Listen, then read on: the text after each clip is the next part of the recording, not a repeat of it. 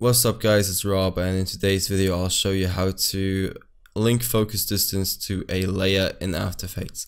It's really simple to do. All you gotta do is make sure that when you create your camera that you have a two-noded camera.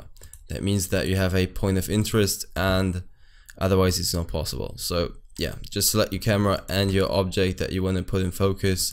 I already got this one in focus, so I'll select this one and then go to Layer, Camera, and link focus distance to layer.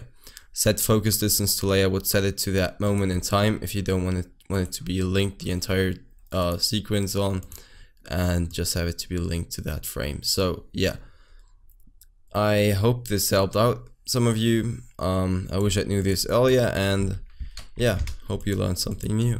Have a nice one.